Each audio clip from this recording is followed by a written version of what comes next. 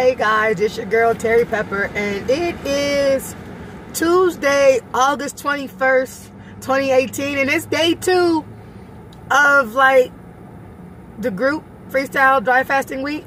So it's day 2 of like the freestyle week for myself as well. And my freestyle mode or method is 23 hours of dry fasting and 1 hour of lazy keto, egg fasting. So, like, I'm not gonna lie. Yesterday I said I was gonna do a 24-hour dry fast. Well, that didn't happen. I'm gonna tell you what I ate. It was like 8 o'clock at night, and I was not hungry. Like, my stomach, like, my cravings had ended around 6. I was not hungry. I ate a salad for 2 reasons. I ate a salad, one, because I knew that if I didn't eat, because I wasn't going to sleep right away, and I probably won't go to sleep till like 11 or midnight. If I did not eat, that at 10 o'clock, those, that snacking hour, that bad snacking hour, like I told you, me and 10 p.m.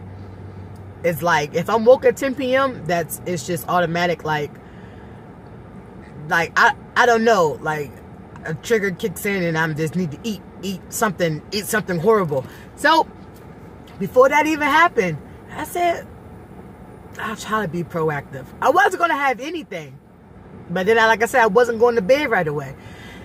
The second reason was because I went in my refrigerator, and while things looked so good, that salad was starting to turn brown. So I said, oh, little wilted salad, let me go ahead and eat it before it go bad. So I ate like 6 cups of salad. Yes, that's how big the salad was. I have like this huge bowl that's like this deep and this far around. It's basically twice the size of my head. And I'm pretty sure I could fit like 20 cups of salad in there. But either way, it was like the last of my salads from last week. Like I wasn't forcing myself, but I had made myself a very special concoction of salad, like 4 lettuces and some little odds and ends like pecans and parm crisp and pecans. I'm so plain, like pecans and pecans. Like, that was it. So I ate the rest of that. And that was actually really filling. Like, I was actually full.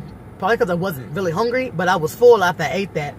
And this morning, you know, went to the bathroom, and I was like, well, let me just do an enema. Like, cause I don't know, it's something about not going to the bathroom that kind of warps my mind. I'm not gonna lie. Like, I guess when I've been a glutton for so long, I'm used to just secreting extra shit every time I eat, because that's what happens when you eat so much. You secrete extra.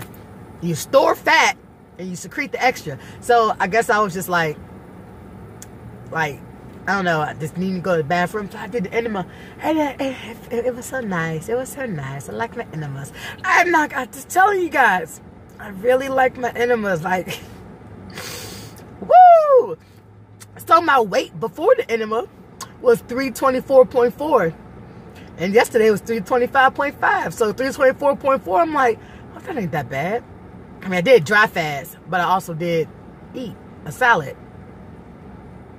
So after the enema, and I felt great after the enema, weight was 321.2. So I was like, oh, maybe that's my true weight.